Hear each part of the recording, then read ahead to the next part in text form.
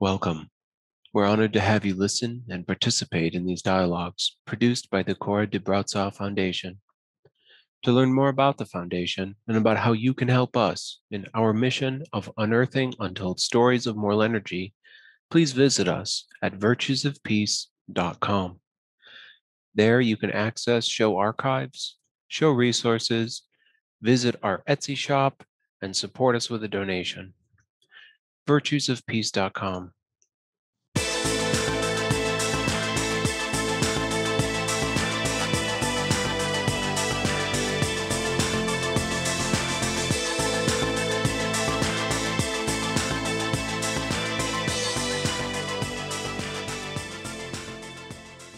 Hello and welcome to Virtues of Peace. My name is Hope Elizabeth May, and I am joined by Lauren Marshall. Hi. And very special guest joining us from London, the United Kingdom, Elizabeth Crawford. Hello. So this show is both an interview with Elizabeth Crawford, who is an amazing researcher on women's history. You'll learn more about her research in this show. So in addition to talking about Elizabeth and her research, which spans decades actually, we're also going to focus on one of Elizabeth's finds, which is the last will and testament of Nurse Catherine Pine. We'll talk about who she is in this show, and you'll learn about Elizabeth's research. She has published several books and has an amazing blog called Woman and Her Sphere. We hope to go for about an hour today, and as always, we have resources on our show resources page at virtuesofpeace.com. Just click on the show resources page. We'll refer to them throughout the course of this discussion. So, Elizabeth, just tell the audience a little bit about yourself, first of all. Well, I came into historical research in a rather roundabout way. I do have a degree in politics and history, but that was a long time ago. And I may say that women didn't feature in the course of, I think possibly domestic servants, women domestic servants may have been covered in the economic history, but in the politics, there was no mention, although we were doing 20th century politics, never mentioned the suffrage movement, for instance. But I've always been interested in women's lives. I mean, who isn't if you're a woman? And I mean, really, while I was doing my degree, I would be reading biographies. And this was so long ago that people were writing biographies who had childhoods, say, in the 1880s. And in the 1880s, end of the 19th century. And that was particularly, I found fascinating. Anyway, I left university. I worked for a publisher, an academic publisher, Cambridge University Press. And so I got to see quite a lot about publishing of history. And then after a while, I had 3 children. And I was working as a copy editor at home, so I never stopped working. So I was editing a wide range of books. But when the youngest one was about 3 or 4, I thought I had to get back out in the world. And it so happened that I thought I would start up by going to book fairs and selling books. And what should I sell but women's lives, women's fiction, women's history. And that was really how I got started. And I did that. I mean, I've done that ever since, and that's getting about 40 years now. And but along the way, I got very interested in the suffrage movement, which this was in the 1990s. There were monographs being written, but there was sort of no specific information. I mean, there would be political overreaching narratives or analysis, but who were these people, I thought. And I was, at the time, I would be buying and selling material, photographs, postcards, a whole range of material relating to the suffrage movement. And I had to research for my cataloguing to find out who people were. And I had a brainwave one day while sitting in a train. That's where the good ideas come, looking out of the window. I thought, what I need is a book where I could look up at these women. Then I thought, well, perhaps I should do it. And I had no contact in publishing, really then. But I was at a launch of somebody else's book, And it's just like going to the top of a slide in the swimming pool. I thought, right, I'm going to mention this before I leave. So I was talking to the editor of this book that was being published, and I said I had this idea for a reference guide to the women's suffrage movement, and I had got a contract within a couple of weeks. I mean, it was quite amazing. Things like that don't really usually happen, as I know, because you can wait ages to go through all the wheels of publishing. But anyway, that was in 1995, and it was published in 1999, and this was pre-internet. So all my research had to be done by letter and telephone. I mean, it just seems amazing now. I wrote to all the libraries and archives in the British Isles asking what they held on women's suffrage, and I mean, quite a lot replied. And I then travelled all around the country visiting these archives. No internet, no catalogues or anything that you could look at. And the result was this rather fat book, which has got about 400 biographies of suffrage activists, both militant and non-militant, going from the mid-19th century, 1866 as starting point, right up to 1928, when all women in Britain did get the vote. And so it's got all the biographies plus entries on all the societies and a whole range of other things like shops that they had and the ceramic figures that they made and the jewellery, all this as well. And that was a starting point, and I've been sort of deep in suffrage ever since. Wow. So this is your first book, is 1999. And what's the title of that book? It's The Women's Suffrage Movement, a reference guide, 1866 to 1928. That's awesome. And then I was asked, and so I was just going to say, the same publisher then asked me to do another sort of parallel book, which was a regional survey. So it's the Women's Suffrage Movement, a regional survey going around the country, showing how the suffrage movement developed in all the towns of the British Isles. Really. Amazing. So, and as I understand it, as part of this research, you're going into archives and you're traveling around. You do purchase books of wills as part of your research process. It's not actually, can you talk about that? Yes, it's not actually books. What it is that people write their wills, and they're all stored in a registry, and you can order up the individual copies. So, I mean, I have the copy, you've seen of Nurse Pine's will, which you can see, she just did a hand-written sheet. I mean, I think you buy the sheet at the stationer's and you write it up. And most people go through solicitors and it's rather more formal. Hers is extremely informal. And it was written, I think, just 2 weeks before she died, I worked out. Yes, so, I mean, it's a tedious process. There are great books with all the information, a few inches of information about each one. And if you've no idea when someone died, you just have to go through. Some of these women lived a very long time, so I couldn't believe, 99, could she really be 99? Just trying to track them down. But that was how it had to be done then. Now, with a click of a button, you do Ancestry or Find My Past, one of these genealogical sites, and you can find them in seconds. But in my day, it was hard work.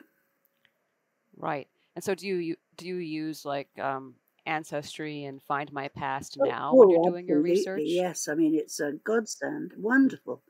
And they're adding to the records that they digitize all the time, so there's more and more material.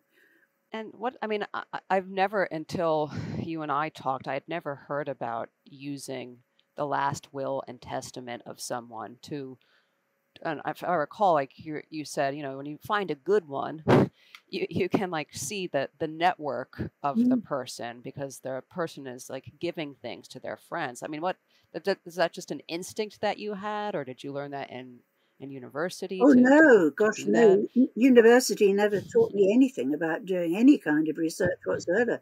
We were just given, we were just sort of spoon-fed whatever the lecturer said. There was no idea that you'd have personal involvement. I hope things have changed by now. No, this was my own. I've sort of got a detective brain. I like finding out things. So that was it. And in fact, I think, I've got hundreds of these wills. A real heavy weight. Luckily, I was able to find this copy of Nurse Pine quite easily. They're supposedly of better size, but because I fish things out every now and again, they tend not to be. But anyway, no, it was, I suppose, an instinct. But once I realised how good they could be, I mean, some are disappointing, but a lot went into great details, not only about the people they were giving their worldly goods to, but what those worldly goods were. It'd be interesting. You could see, a picture of Garibaldi or I don't know, a whole range of things, and you could see sort of political affiliations through the, as we would now say, material culture. Fascinating.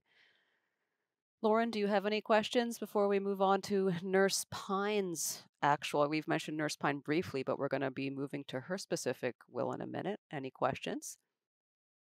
No questions. I'm just absolutely amazed by the research process and everything. It's truly so interesting. Yeah, especially before the internet and now using Ancestry and things like that. I had never thought about it in a research way. Cool. All right. So, yes, the topic, as I said in the beginning, this is part interview, part philosophical discussion. You've learned a little bit about Elizabeth and her background, how she got into women's history, how she really pioneered, like nothing existed. So you made it. You made this book, this reference guide. As you've discussed, you've briefly mentioned the last will and testament of Nurse Catherine Pine, and we're going to be focused on that specific will and that specific person. Nurse Catherine Pine was born in 1864 and she died in 1941. And she is one of the wills that you have uncovered in your research, Elizabeth. And can you tell the audience just a little bit more about Nurse Catherine Pine? Yes, she was one of many children. There seemed to be mainly girls, I think, of a farmer, I think a small-time farmer, also described as a corn factor. I mean, anyway, something to do with agriculture in Kent, in the south of England. And so it would be, not a poor family, but by no means well off. And I don't know anything about her education or what she did until she went for her nurse's training at St Bartholomew's Hospital in London, which is one of the really big London hospitals with a training school for nurses. And I think she went there in 1895. So she was really about 30 years old when she actually did that. I don't know whether she'd had any paid work before. I rather suspect not. It may well be about the time that her father died and she realised, you had to earn a living. Anyway, she trained as a nurse there. And then by 1905, so 10 years later, she was running a nursing home in an area of West London, so central London. I mean, it's an area now that's so incredibly wealthy. You can dream of using a house for a nursing home there now. But she did it.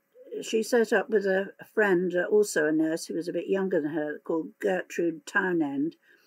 And I think it was, they probably had joined the Women's Social and Political Union. Now, this is the organisation that was founded by Mrs. Pankhurst and her daughter Christabel to be militant suffrage, because the suffrage campaign up until then had been very what we describe it as constitutional. They had done all the correct ways of trying to influence Parliament. They've been doing that for 30, 40 years and had really not got anywhere very much. And Mrs. Pankhurst decided that they were going to be more vocal. As it started off, it became more physical as well as vocal in due course. But anyway, I think Nurse Pine and Gertrude Townend had probably joined the WSPU quite early on in London, perhaps about 1907. But certainly by 1908, they were nursing Mrs. Pankhurst's son. She had 3 daughters, and she'd had one son who died as a child, and this other son was in his late teens, and he was, well, the girls were very hearty and strong. He was rather weak, I think, probably, just...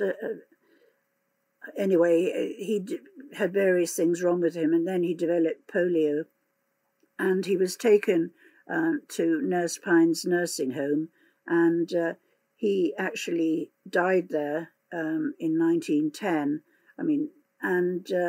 By this time, I think Mrs. Pankhurst was very reliant on Nurse Pine for just general sort of support. I imagine Nurse Pine was a very sensible and straightforward person, and was probably quite somebody Mrs. Pankhurst could rely on.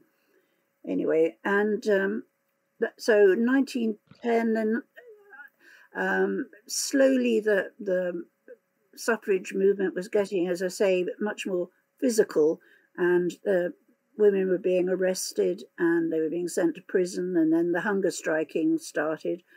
And Nurse Pine's nursing home was then used for prisoners to recuperate in once they came out of prison. And by 1913, the whole thing was really getting completely out of hand. It was very, really pretty disastrous, the whole situation. And the government had imposed a new law that suffragettes could be released on hunger striking to recover their health, but they were then supposed to go back into prison once they were deemed fit. And Nurse Pine's nursing home was besieged by police quite a lot of the time, because these women would be wanting to escape. Anyway, Mrs. Pankhurst had been arrested in the spring of 1913 on a charge of having been responsible, not directly. She hadn't actually set the bomb herself, but it was a bomb went off in a house that was being built for a government minister, and this was considered so serious that the Home Office really felt they had to deal with her, and so she was arrested and she went on hunger strike, but the government never felt able to forcibly feed her, because that was just sort of step too far. But she would go on hunger strike and then she'd be released, and that was always into Nurse Pine's care.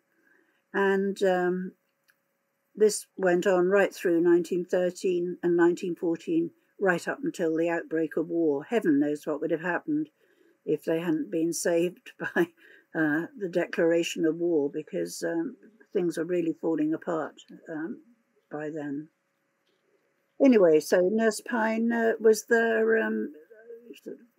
being chief nurse to the leader of the Milicent Suffrage Movement.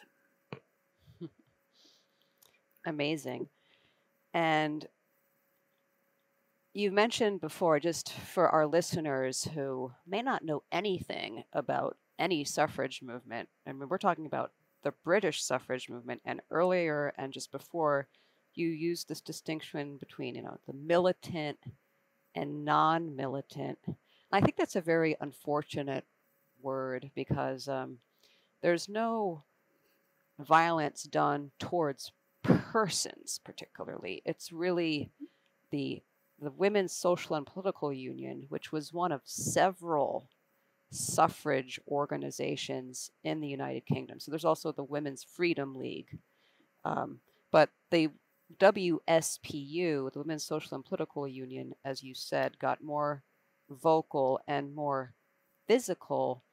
But correct me if I'm wrong, my understanding that it's against it's against property, not persons. Yes, indeed it is. Yeah, that's quite correct. Yes, they did, of course, come into contact with the police, but it was the women tend to become the worst of those encounters.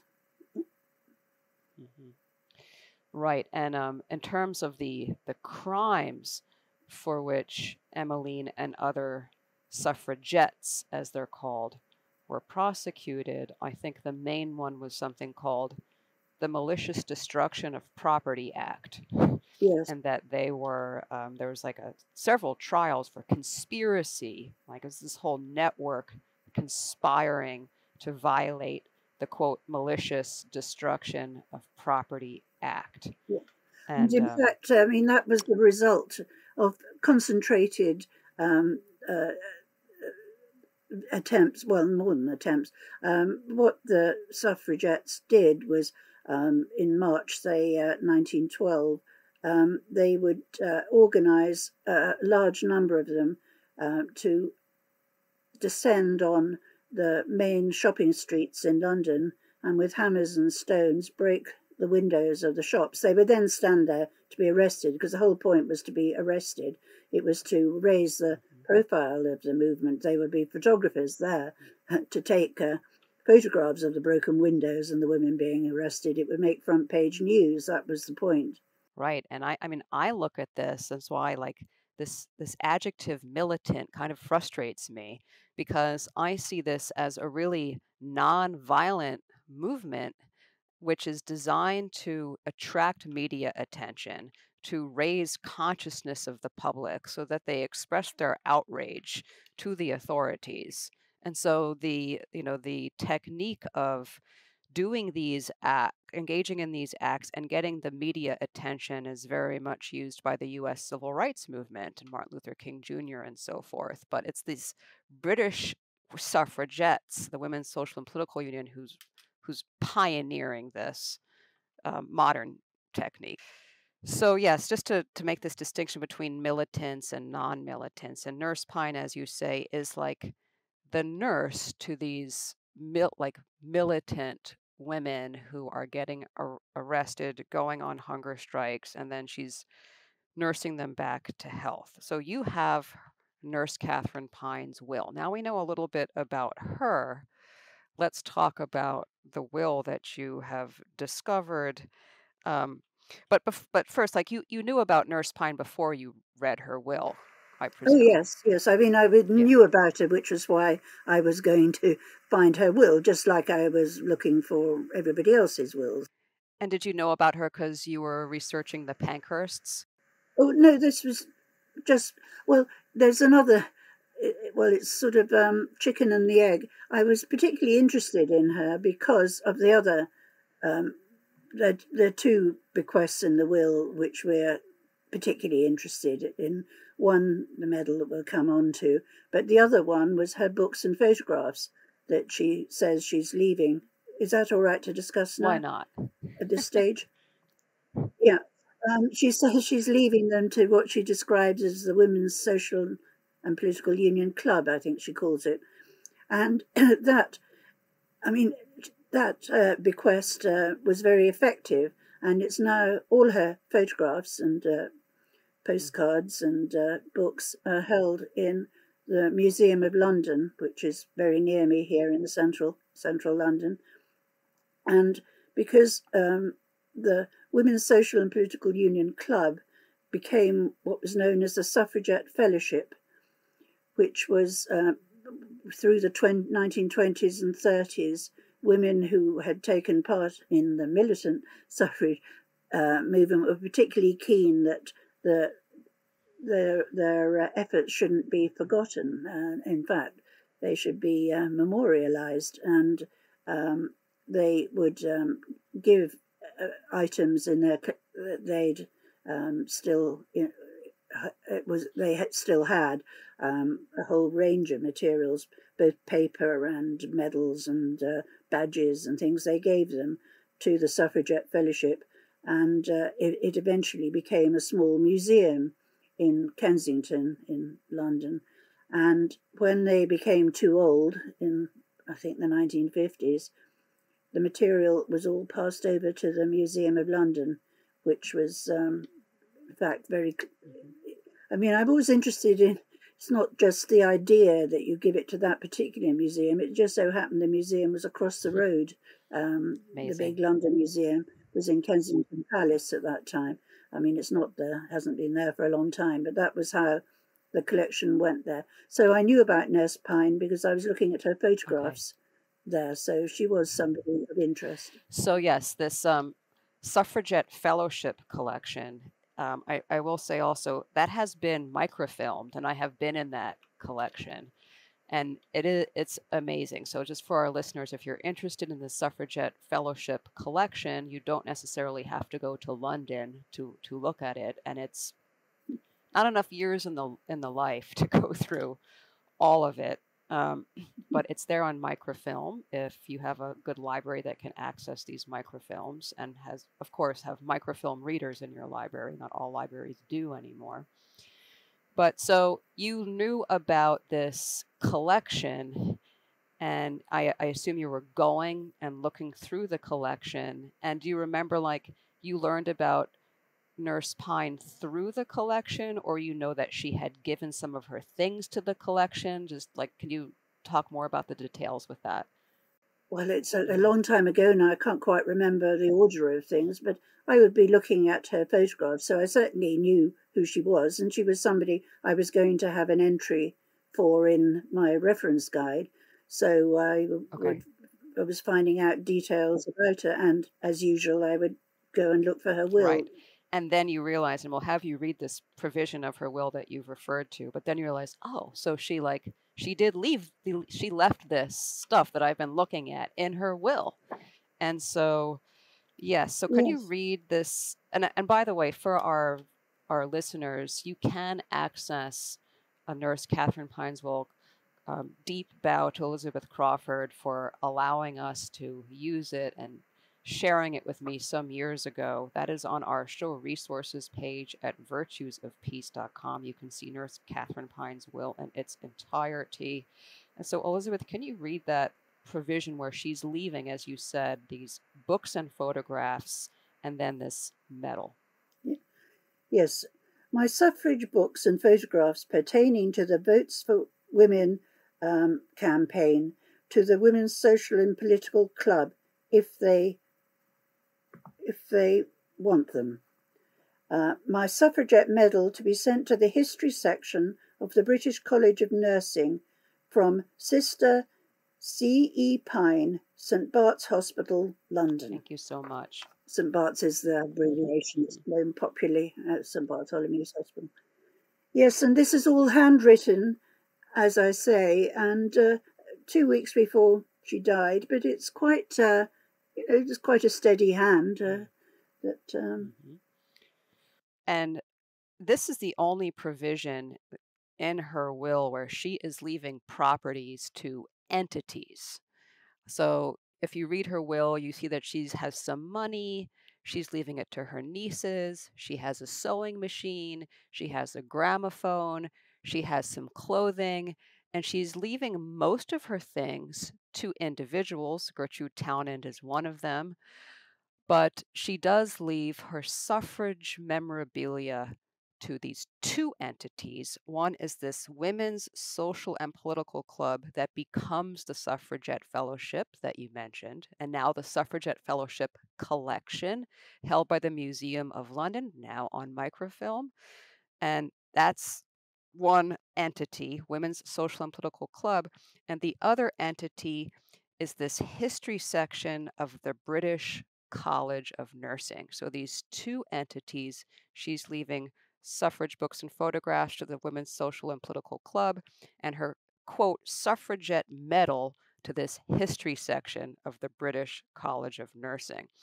And I just want to pause and have us in this conversation, and those of you listening, to make a distinction between bequests or gifts to individuals on the one hand versus gifts, bequests to entities on the other. When we give things to entities when we're alive, we use the term charitable giving. Like, this is charity. For me to give money to a university to start, for example, a nursing program. And charity can be practiced during one's life. We get to witness the gift and we watch the extent to which our gift is being respected, our plans are being respected. That's called an inter vivos gift, but that's very different from someone who gives something to an entity at death for a specific purpose, like educational purpose or cure cancer, what have you, because the testator, the giver, is not there to witness whether or not the actual bequest is being respected. So I've written on this thanks to Elizabeth's research, and I use this term value bequest is a term that we should use to think of Pine's bequest to these two entities, the Women's Social and Political Club and this history section of the British College of Nursing. She's doing this at death, leaving her property to entities for some, I would say, educational purpose. And so you've mentioned, Elizabeth, this first item, the suffrage books and papers, that indeed, like, that part of her will was respected because you've been in that collection. And I'll leave it, turn it over to you, Elizabeth, for anything you want to add to whatever I've said about value bequests and this gift to the Women's Social and Political Club. No, you've summed it up beautifully. Nothing to add at all. Okay, and Lauren, do you have any questions or observations? No, it makes complete sense to me. Okay, so. Great. The Women's Social and Political Club, just again, that became the Suffragette Fellowship, which was this collection of memorabilia, really. And having been in the collection, I've seen some documents where they say we need to celebrate certain dates. So, like Emmeline Pankhurst's birthday, we need to have a talk. And so there's this, I call it, this memory work, or practicing the art of memory, and this commemoration. And this was really important to the Suffragette Fellowship, using these objects in connection with meaningful dates in the movement. Do you want to say anything more about that, Elizabeth? No, that's just right. Yes, and they carried on long after Mrs. Pankhurst had died. I mean, yes, and they'd have. There was a statue erected to her just by the House of Parliament, and they would go along with flowers, and make a thing of it, and get a photographer to come along, and so it was all part of the memorialising. So important. And I know that when that statue of Emmeline Pankhurst was unveiled, that Nurse Catherine Pine was there, and we'll say some more about that. But so this other value bequest. So we have the suffrage books and photographs. They made it. Elizabeth's there to verify, like, yes, Catherine Pine's books and papers made it to their destination. And the Suffragette medal, let's focus on that. So she leads us to the history section of the British College of Nursing. Can you talk more about that, Elizabeth? The history section of the British College of Nursing. Yes. The nursing world in the beginning of the 20th century, it's not my specialist subject, but it seemed to be riven into two camps that I'm not entirely clear what the casus belli was, why they were. I think personalities, came into it. Anyway, the British College, there was one that became the Royal College of Nursing, which is still with us. But there was this offshoot, the British College of Nursing, that was set up by a woman called Mrs. Ethel Fenwick. And I think she was a strong personality and wanted her own college. I'm not quite sure. But anyway, Nurse Pine was obviously an adherent of Mrs. Fenwick and the British College of Nursing. And it didn't long survive. Can't quite remember when Mrs. Fenwick died, but as we know, as we find out, by the mid-1950s, it was running short of funds and eventually collapsed. Mm-hmm. And do you know what this? But it did obviously have this history section. Right. Was it obviously because it doesn't exist and there's no catalogue of it or anything, we don't know what's in it. What we know is what isn't in it, which is Nurse Pine's medal and a couple of other things that were given by another suffragette that disappeared and have surfaced. But what else was there? We don't know. But things that were supposed to be uplifting, I think, for nurses, education in a way, yeah. Indeed. I think that the history section of the British College of Nursing was a kind of analog to what became the Suffragette Fellowship Collection. There was this memorabilia. There was a very large collection of, they called it Nightingaliana. So like these relics from Florence Nightingale, Florence Nightingale's carriage, and all these things from Florence, little statues, and I think some of this material must have gone to the Florence Nightingale Museum, which is in London. But there is this journal, which is online, and if you read various issues from this time period before Nurse Pine dies, after Nurse Pine dies, you'll see them talking about this history section, and there's an administrator, and they're doing reports, and like, oh, we just got from the history section just got this letter of Florence Nightingale. It's now in our collection,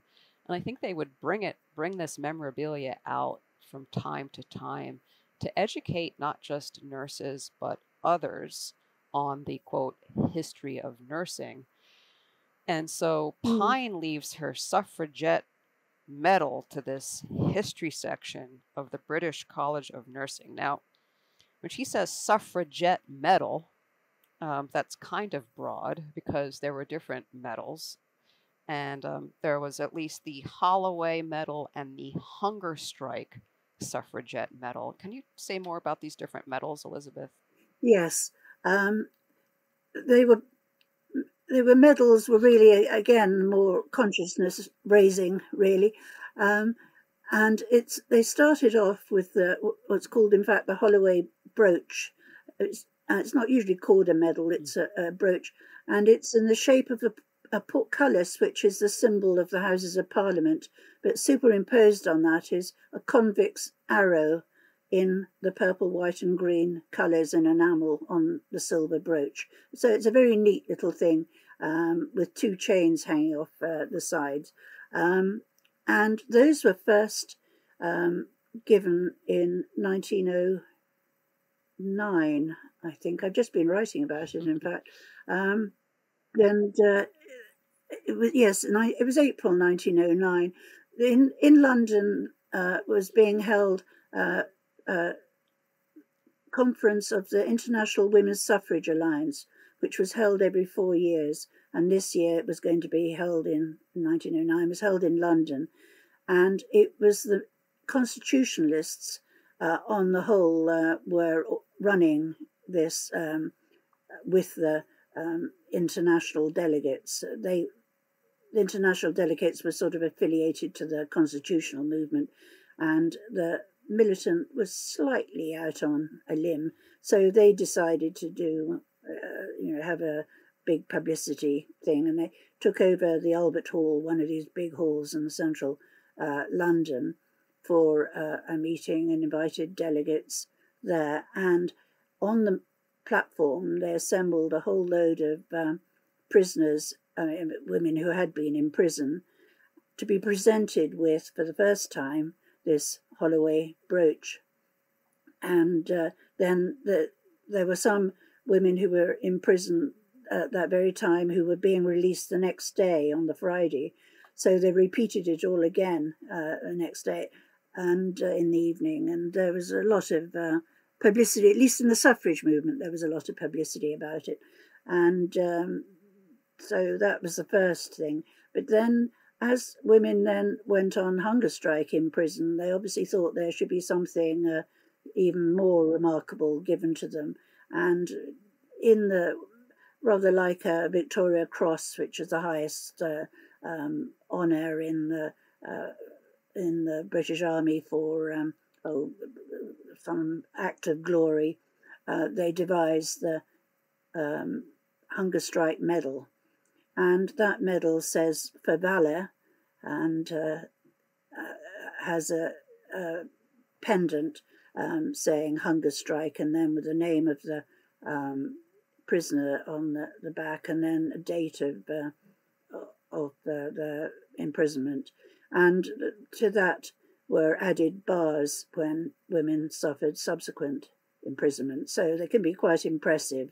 And they're all hanging on a purple, white and green pendant ribbon.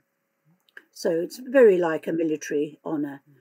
And so these were awarded. But so the point is, Nurse Pine didn't go to prison and she didn't go on hunger strike. So what was her suffragette medal? Indeed. So yeah, there is a suffragette medal. She leaves it to the history section of the British College of Nurses. And what is this thing? And we'll talk about that, what you do when you learn about this. But what do you think her intent was in leaving this medal to the history section of the British College of Nursing? Why is Pine doing this? Well, she wants to keep the suffragette flame alive, I suppose, and show the part that nursing played in the suffragette movement particularly. And this was one of her prized possessions. And she was leaving it to the college that she was most closely associated with. And she specifically says that it's from Sister C.E. Pine, St. Bart's Hospital. So she's acting as in her nursing capacity, as it were, although she was long since retired. But indeed, as we mentioned when we were talking about the Suffragette Fellowship Collection, and you mentioned that they would do these events and go to Emmeline Pankhurst's statue and lay flowers and so forth. And I said, when that statue was unveiled, and I think it's 1930, it's unveiled, Nurse Pine is there and she's wearing her medal. There's an article in this journal of the British College of Nursing, which tells the story.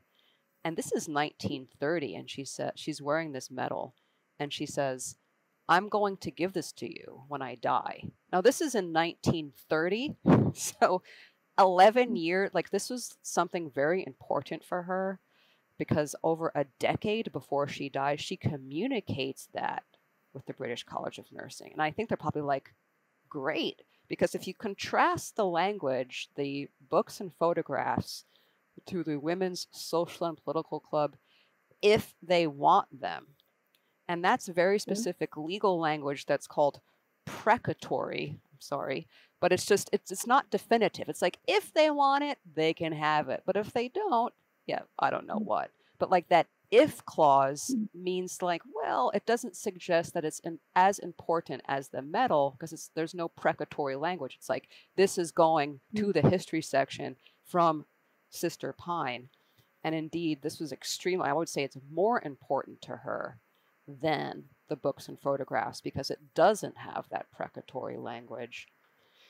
So there it is. We don't know what this medal is. We know a little bit now about the history section. And you said, Elizabeth, that it's not there. But do you know if the history section ever received Pine's suffragette medal? Did they ever get it? Do you know?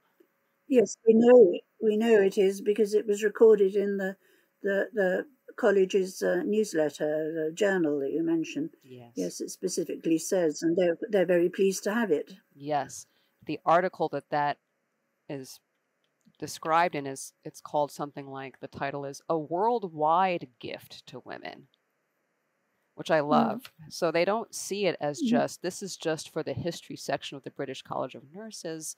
This is a gift for all women. And so, yes, they do get it. They report it. You've mentioned that the British College of Nurses is no longer in existence. Therefore, the history section is no longer in existence. So do you know what happened to like their holdings? Well, we know that the building, which was called in Queensgate, which is in Kensington again, we know that that was sold. We know that before it was sold, the contents were valued by Harrods, the big store. They had valuers in. And there's this rather sad clause that says in the report at the AGM, that says that if any fellow or member is interested in anything in the building, then they can buy them at the value that Harrods placed on them. So I imagine that includes the history section. Right. And that's not kosher because this is a charity, and like that we're getting into some other weeds, but you know, the British College of Nurses is a public charity, and the UK Charity Commission comes in and says, whoa, whoa, whoa, you can't just like be selling this. But I mean, some of the holdings do go to some archives, no? Like some archives in London, yes?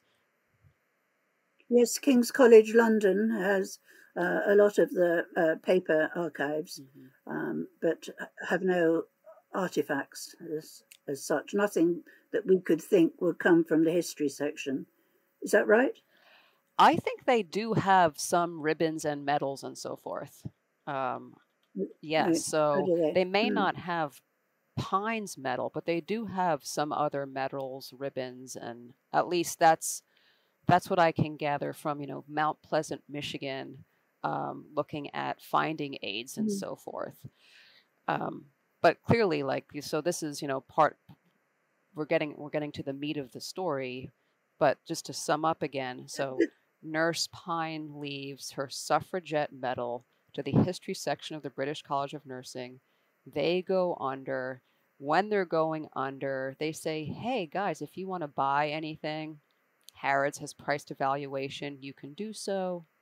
The UK Charity Commission says you can't do that because this is a public charity. This is not for private ownership. This is for a charitable purpose. This whole entity exists for, yes. Somebody must have stepped in and alerted the Charity Commission then, presumably. I don't suppose they would have known otherwise.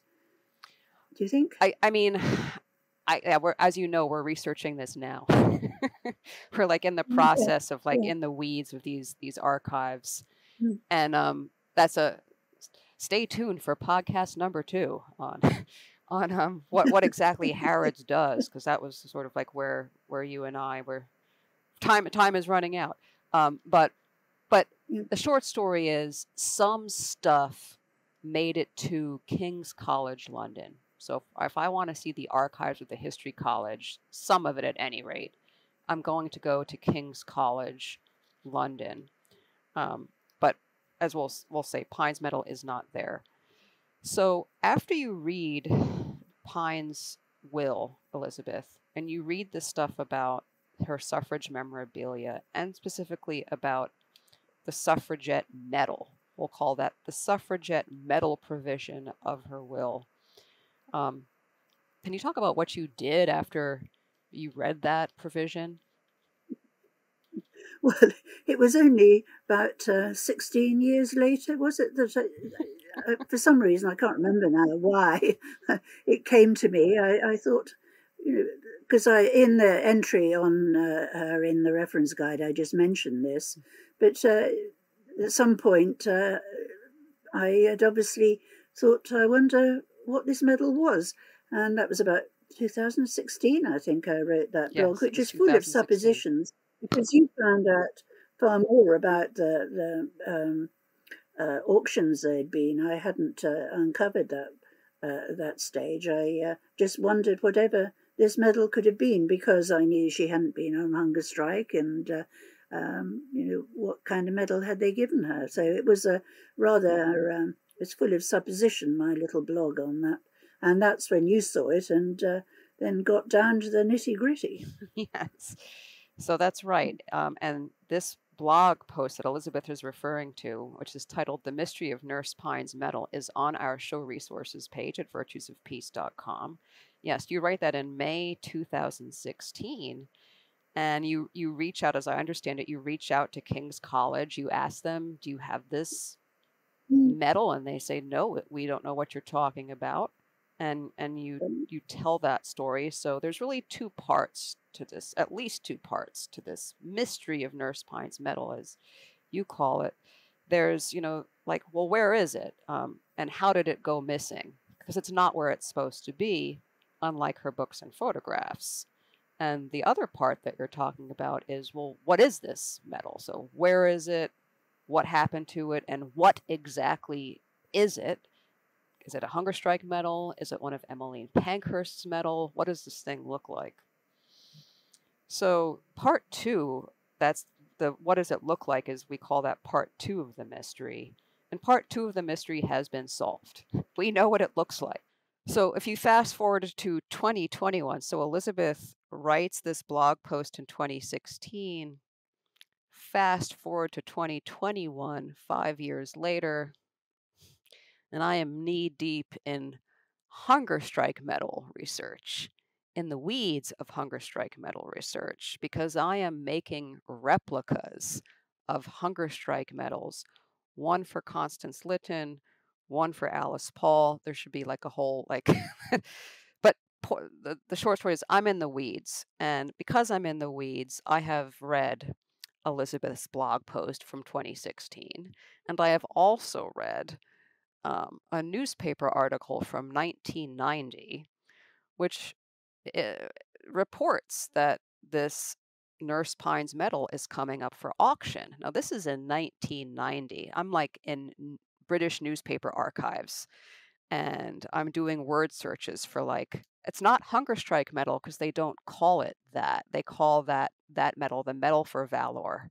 Later, it gets this phrase hunger strike medal. So I'm doing, and I learned that in my research, and I see this long medal in a picture, and I read Elizabeth, and I think I've seen this thing. I think I've seen this medal, and so I do my own research and realize it goes up for auction in 1990.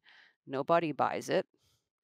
It then goes up for auction again in 2008, and someone buys it. It sells.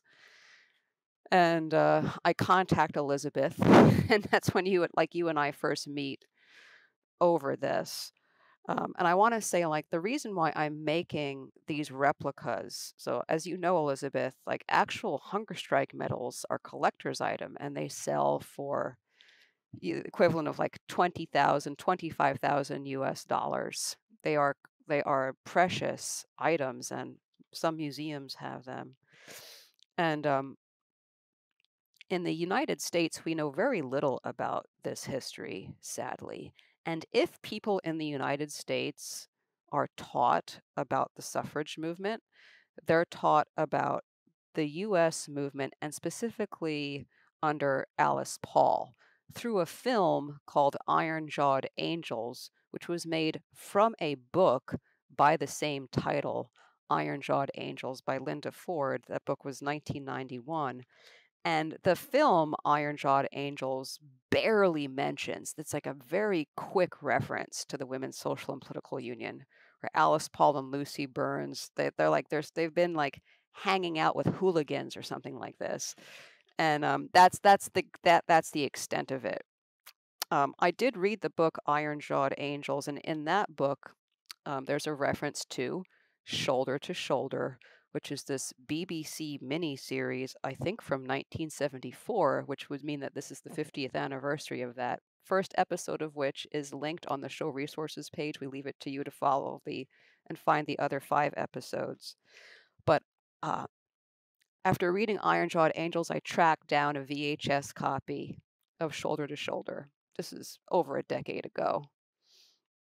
And I was just blown away by this story. I mean, I learned about Constance Lytton in that story. Nurse Pine appears in Shoulder to Shoulder. So this is over a decade ago. And fast forward to like 2021, I just feel like I need to, that's the 100th of the 19th Amendment in the United States, and I'm just like in the weeds of like women's history and the intersection between women's and peace history. And I realized the debt that U.S. women have to British women, big time. And John Stuart Mill also, as well as he begins this process in England. Um, and Alice Paul trained with the Women's Social and Political Union. All of the things that she does in the United States, she learns from the Pankhursts, the visual spectacle, the pageantry, having colors, and the hunger striking, and the forcible feeding. Alice Paul is forcibly fed in 2 continents, both in England and the United States. And I feel like a medal needs to be made for her. So I make one, and I make one for Constance Lytton, because I just think that that story of Constance Lytton, topic for another show, but Google her if you don't know who she is. Constance Lytton, who was forcibly fed, went on hunger strikes and so forth.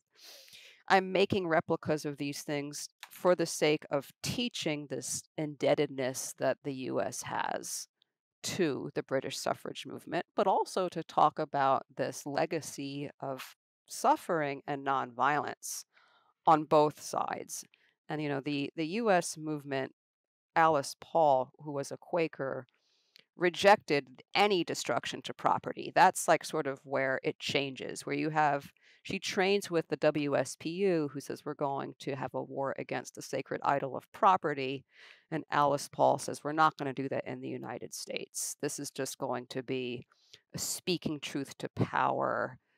It's militant in terms of it's bothersome for the Wilson administration, but there's no like destruction of property. If you've seen the film Iron-Jawed Angels, you know that there's arrests, forcible feedings, but Alice Paul knew what to do. She had been trained by the Women's Social and Political Union. So whatever, I'm making these medals. I see Pine's medal. I read Elizabeth's blog, and part 2 is, we know what Pine's medal looks like, but it's not where it's supposed to be. I've said a lot right now, so I'm just going to stop and see if anybody has any questions or comments. Well, I'll just say one thing, which I've never touched on before, but today, for the first time, I did actually go carefully through the clasps on the medal, which have got dates on. For each clasp has got a date, and I correlated it with, in my reference guide, in my entry on Mrs. Pankhurst, I had used all the Home Office papers. That's the police and prison papers that are held in our National Archives. And in that entry, I say exactly which day she's arrested, which day she's released from prison, all through 1913 and 14. And I was delighted to say that all those dates correlate. So the engraved dates on the clasps are the dates that Mrs. Pankhurst was released to Catherine Pine's care. So I think that's an interesting, one would expect it should be so, but it really does work. It's history it's a book. embodied. Yeah. Mm-hmm. I do I've done that as well with these dates. And I remember we had a brief correspondence about this, because this very first date on the medal is March 29th, 1913. Yes. That's the only one I didn't have, yeah. Sylvia Pankhurst is cared for at that time. Oh, really? Yeah. So Sylvia Pankhurst was the only Pankhurst to be forcibly fed. And she was clearly, and we can do a show on her. If you watch Shoulder to Shoulder, the miniseries, you'll see that they break over World War I. And Sylvia is really committed to no violence, physical violence, and she does not support the allyship with the UK in World War I. But she is forcibly fed, and that date hooks up with Nurse Pines caring for Sylvia Pankhurst. Yeah. Yeah, and I think, yeah, that's just, I look at this medal as it's a book. And so each of these dates is a story that needs to be told and understood. And I think, of course, Nurse Pine knew that. And she wasn't actually she wasn't caring for Mrs. Pankhurst anyway, in her nursing home, in fact. It was at various houses in and around London, because the nursing home was being besieged by the police. Yeah. Yes. And they go to, I'm blanking on the other woman's home. Ethel Smythe. No, Hertha Ayrton. Hertha Ayrton's Which house? one? Hertha Ayrton? Yeah, there's Ethel Smythe, but there's another one that's still in London. And it's a family of women. Which one? Oh, the Brackenburys, then. Yes, that's it. The Brackenburys, correct. Yes. Hilda Brackenbury and her, and so that's another. So yes, they're on the lam, if you will, and running like from house to house. So incredible story. It's why we're here talking about it, and it's also why I felt compelled to make these replicas, which I will say do sell, and they sell to people in England, and they sell to people in the United States. I'm always amazed at who's buying it and why. And so I'm happy to be like getting out the story in this way. So we've been going for an hour, and let's try in like the next 15 minutes to just raise some philosophical questions. We can think about them. We ask our audience to think about them. But we know that in 1990 and 2008, Nurse Pine's medal, somehow, we don't know like what happens to it. We don't know how it leaves the history section and ends up in an auction house. We just don't know that yet. Maybe we will someday. But we know now that it's not supposed to be auctioned. And so is that, do you think, what do you guys think about that? Like, is that proper for an auction house? Now that like Elizabeth has uncovered, okay, here's Nurse Pine's will. It says this is to be given to this entity for an educational purpose. What do you guys think about this going up for auction into someone's private collection, maybe? Well, I don't think auction houses are that interesting. No, it was 1990, that auction, say, we take that one. Well, that's 40, 50 years after the disbandment of the British College of Nursing. I mean, I don't suppose the auction house queried ownership at all. I don't know who, of course, we don't know who owned it, I don't think they have to say where they got it. I mean, it would be just, I've not a very high opinion of auction houses. But actually, perhaps you better cut that out. Yeah. So, like, because of like looted Nazi art and so forth, there's a whole movement, and it's called like the due diligence movement for auction houses. And so they are supposed to, if they get some very rare thing, they are supposed to exercise due diligence. And there's now, at least for artwork as well as watches, there are these registers. I think both companies who do this are in England. And if something is missing, you're supposed to register in this database, and then an auction house is supposed to look up and match its I think that does work property against that. I think it works if things have actually been, known to be stolen in the Right. conventional sense. Yeah. Right. And so it raises, this is the philosophical question. This is, as you know, Elizabeth, I have this paper on this, and I've given a talk on this, that, well, when we have a will that has a value bequest, I mean, should there be a register for that kind of thing? So we don't know whether it's stolen or not, but should there be some sort of like, database of these so-called value bequests? And that's one way to address if we think that there's harm going on. Lauren, do you have anything to say about this? Yeah, I just have a question. So what happens if the entity that these things are given to doesn't want it? Yeah. Even though it's listed. So it's a superb question. So one answer is, whatever the answer that is, it doesn't apply to Pine's case because they wanted it. They knew since 1930 that she was going to give them. They were like, right. But if it doesn't want it, yeah. Right, exactly. So that's why it is, if you want to leave a value bequest, you really have some work to do and like make contact with the entity and say, I have a rock collection, and like, will you accept my rock collection? And they may say no. So I personally am moved by this story because women and property are a relatively new thing, if you will. Women accumulating property and then intentionally leaving it to serve some sort of social purpose. And so I think this is actually part of one's autonomy. And I think that this is part of one's, like, I call it the self-presentation aspect of one's autonomy. Our autonomy includes how we present ourselves to the world.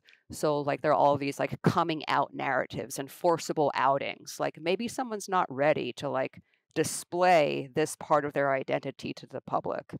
So I think that one's last will and testament is like the final, like the final note and the song of one's life. It's like the exiting of the stage of life. And I can appear to give all of my stuff to my friends, or I can appear to, I'm going to leave all my stuff to cure cancer. It says something about that person's identity. And I think that we have to really take last wills and testaments seriously. And if you're going to leave a value bequest, you need to do your diligence.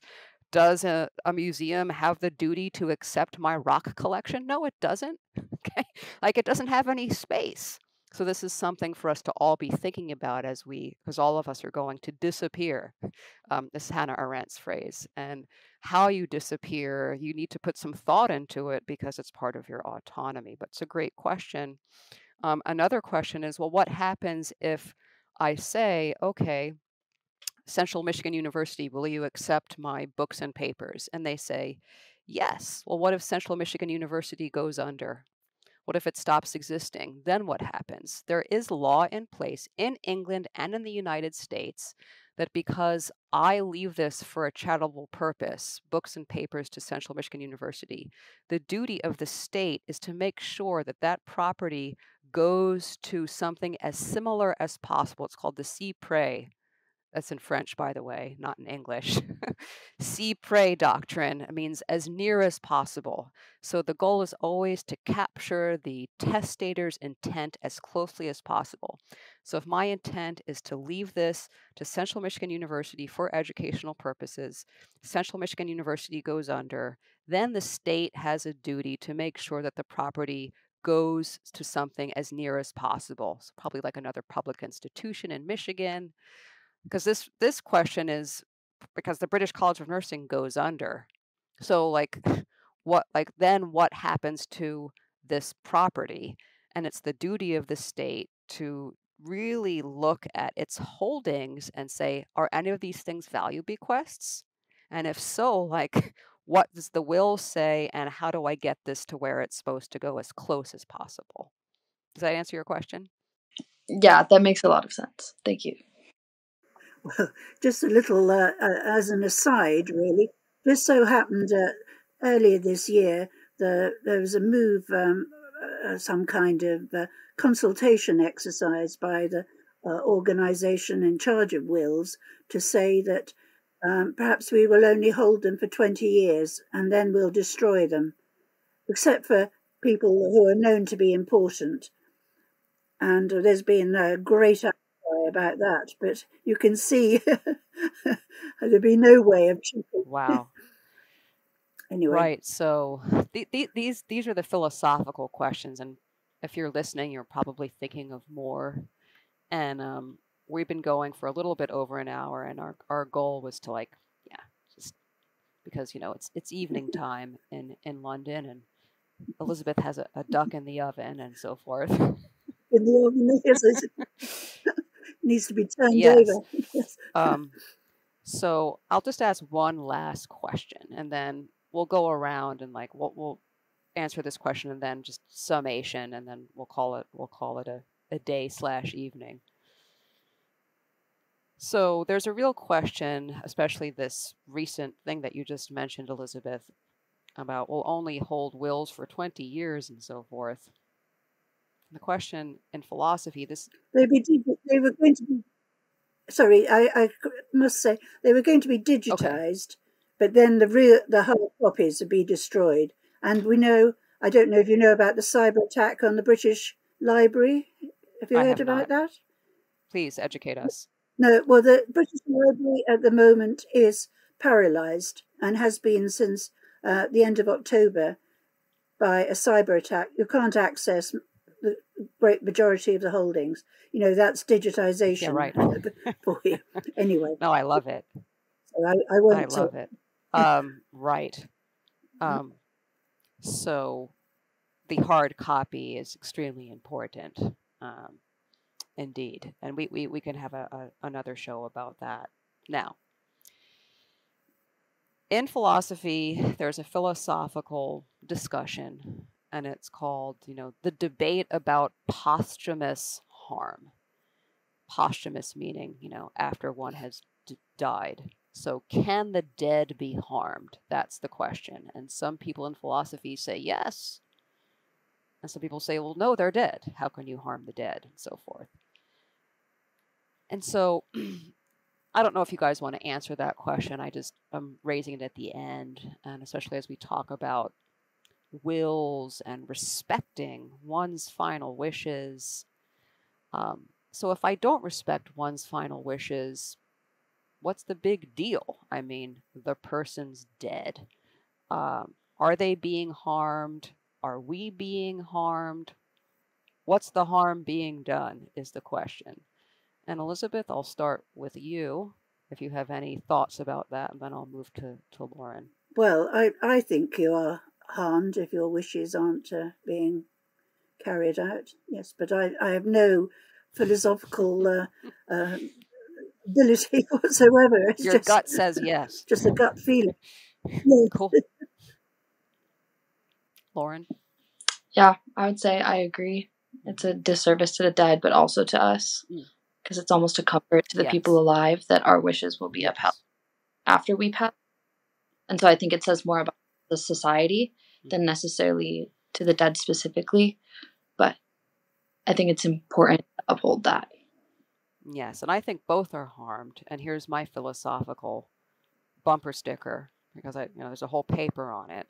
But if we go back to autonomy, and we remember that autonomy has a self-presentation component, right? Like what I show to the public is my decision, and it's part of my autonomy. And one's last will and testament, if there's a value bequest, like there's like that self-presentation aspect towards a value that I'm trying to represent myself as like, I am here to work for the cure of cancer, or I am here working for women's history. When I go out, like that's what this thing stands for. That is part of the self-presentation aspect of one's autonomy. That's Nurse Pine. She's like, when she goes out, she wants Suffragette fellowship, history of nursing. That is extremely important to her. And when we dishonor that, we dishonor the whole project of autonomy. So that person's self-display. And as you say, Lauren, also, we're dishonoring the society because we're less than. Like when we don't have, these materials, we're less than. We're less able to learn about these important stories. Our inheritance of value is impoverished. So people, when they leave the stage of life, some people try to contribute to, this whole storehouse of value. And when we don't honor that, the next generation is left with an impoverished inheritance, if that makes sense. So both harms are being done. And I'll be quiet, and then I'll just ask for like final thoughts, because now it's an hour and 16 minutes, and we take time very seriously here. And so I'll begin with you, Lauren, if you have last thoughts, and then I'll ask Elizabeth to close out our session today. Lauren, go ahead first. No, I just want to say thank you so much for having me. I've learned a lot today. I'm very grateful that I got to be here, so thank you. Yes, thank you. You're the next generation of coming up, and Elizabeth and I, if I might speak for you, Elizabeth, like we work hard and like excavating and transmitting stories to the next generation, because we ourselves have been extremely nourished by them. I'm speaking for you, Elizabeth. Absolutely. I'm just assuming you have been. In fact, at each stage of life as one goes through, when you read all the biographies of women, when you realise, everybody's been through all this again before you, it's all a great comfort, I found. Yes. And I was going to say, as a last thought, if you think of Nurse Pine there lying in her nursing home 2 weeks before she died, with her pen in her hand, writing out her will on this sheet of stationery from just a ready-made, homemade will, and she'd be devastated, I think, to think that her medal was lost, and at least wasn't being appreciated, or at least not appreciated in the way that she intended, I suppose. I'm sure it is appreciated. Right. I think that's such a powerful image, to imagine her at the end of her life writing this. It's 1941. It's during World War II. The Blitz of London, the bombing. This is a very important thing to imagine and bring us back to. And the other thing is like the presence of mind that she has, because she tells the British College of Nursing in 1930, I'm going to leave this to you. And she remembers and honors that pledge and leaves it. And I think that, when I gave a talk on this last March, and talked about your work, Elizabeth, and someone asked, an undergraduate asked, like, why did it take so long for us to realize that Nurse Pine's medal isn't where it's supposed to be? And I said, because people have to care. And I said, Elizabeth Crawford had to care enough to read the will, to do the research of the will, to write a blog post on it. That just shows like this care. And so as we think about our own exits from the stage of life, remember, like, even if you leave it to an institution, the people may not care there, but maybe there's someone else who cares, like a researcher. But in the end, we depend on people who care about autonomy and our dreams and visions and so forth. And so thank you so much, Elizabeth, for caring to write, to get the will, to write the blog, to respond to my emails, to engage, like have a conversation with me a couple years, and to be here thank with you us for today. The research that you've done into it. Not just the legal and philosophical angles, but the actual nitty-gritty of finding so much more. I'd stopped in 2016 and hadn't looked any further. So you've really brought it up to date. Oh, I don't think that's true. You got as far as you could go, and there needs to like other things come in, and it's this like making the medal, like it took someone who's like making a replica of the medals, and in the home office records, which are digitized, I should say, and they're on Find My Past, and they're amazing to go into like the home office records and seeing the medals being used in evidence by the prosecution. And I just got sort of wrapped up in and all of that. But it took me, I need to make replicas of these medals. That was the decision. And then the proper research to get the dates right and everything. So it's these decisions to like really care about these stories that are causing us to come together and dig up these things. And I think that's any last thoughts before I sign out for today? Final thoughts, anybody? We've covered the ground pretty well. Yes. Okay. All right. Well, thank you, everybody. Thank you, Lauren. Thank you, Elizabeth. Thank you, listeners. You've been listening to Virtues of Peace. Again, our show resources page at virtuesofpeace.com. This is Hope Elizabeth May signing off with Lauren Marshall and Elizabeth Crawford. Have a good evening, afternoon, and until next time. Bye-bye.